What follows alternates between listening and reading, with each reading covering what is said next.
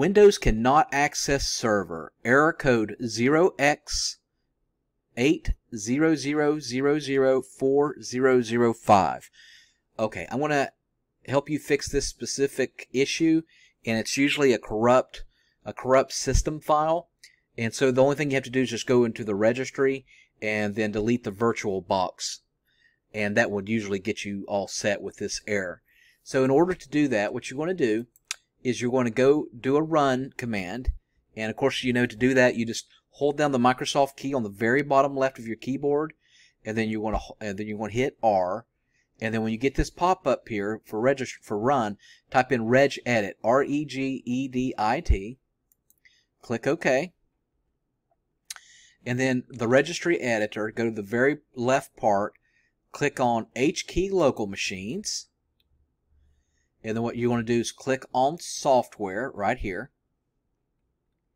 And then you want to click on the following things. And the reason I don't do this here with you is because I've already deleted mine. So after software, you want to click on Windows. It's going to bring on another drop-down menu. And then look specifically for Windows NT. It's going to bring you another drop-down menu. And then you click on Current Version, another drop-down menu. And then this is the one that most people don't have on the computer if they don't have this, but you may. It's called App Combat Flags, APPCOMPAT flags.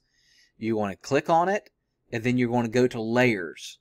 Click on Layers, and you're looking for this specific virtual box on the C drive. It says Programs, Files, /Oracle, /VirtualBox, /VirtualBox, Disable callback exception. You're going to click on it and hit the delete button, and then you can restart your computer and then tell me if you get that error box.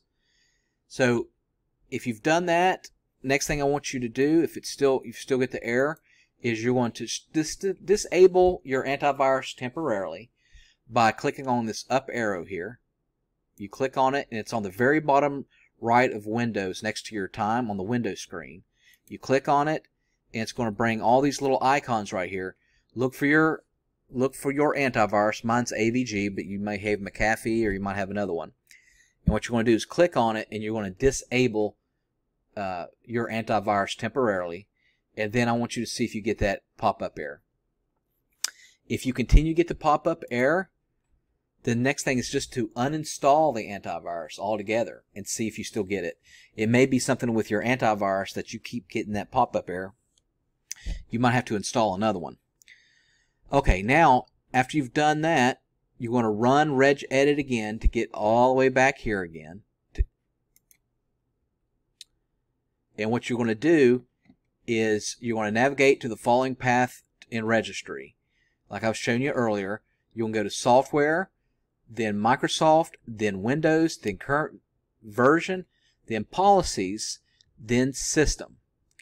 And for the 32-bit, which you most likely won't have, it's an older computer, you would create a new DWORD value called Local Account Token Filter Policy. And then for the 60-bit, same thing, it's Local Account Token Filter Policy. In either case, set the value to numeric 1, meaning on, and remember to click OK after you do this. So set either one of these to numeral 1. Usually the local account token filter policy value gets created before you have a chance to set the data value. No problem, just double click and modify the data from 0 to 1. Once this is done, restart your computer and see if you can now access the shared drivers and folders. If the problem persists after following all the steps above, then hold the Windows key, press R, and type hdwwiz.cpl